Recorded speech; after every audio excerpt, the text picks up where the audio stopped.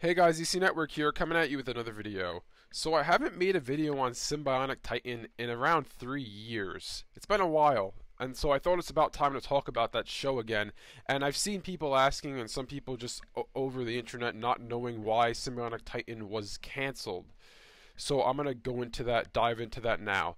So Sym Bionic Titan was a Cartoon Network show that was on in the early 2010s, and it was actually successful. It was getting good ratings, it was doing well at the network. Supposedly Genndy Tartakovsky said that the next 20 episodes that he had written up were better than the first 20. So the show seemed to have a promising future until all of a sudden it was cancelled at Cartoon Network. So from what we know, from what we've heard, supposedly the reason why it was canceled from Cartoon Network is because Cartoon Network could not get any company to make a toy line for Sym Bionic Titan. They went around, they looked, they tried to get a company to pick up the license, and no one would.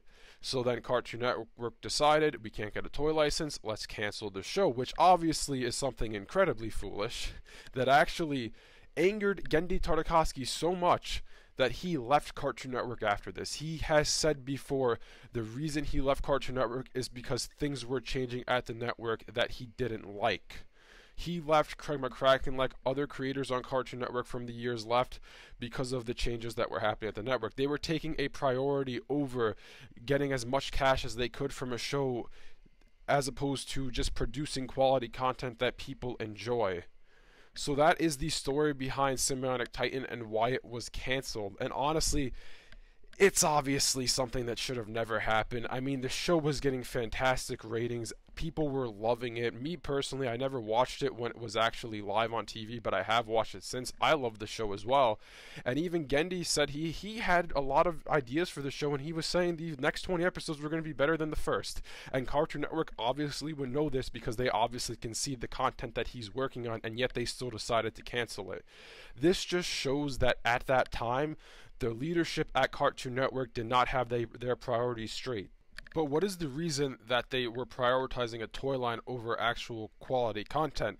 And honestly, I think the reason was Ben 10. The reason I'm saying the reason was Ben 10 is because if you look at Ben 10, it was astronomical for Cartoon Network. I believe before the reboot that Ben 10 brought in $4 billion from the toy line alone.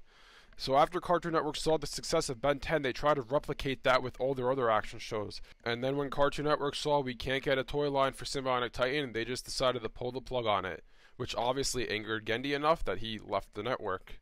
And he has said before in the past that he is willing to work on Titan again.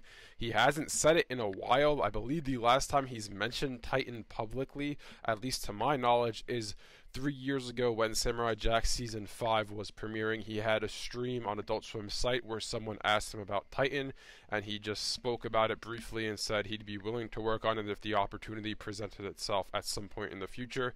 I tried to ask him about it at Adult Swim Con a few weeks ago, did not answer the question, so at this given point in time, we don't know if Titan is being worked on or if he is even still willing to work on it. I'd assume he would be, but who knows, honestly.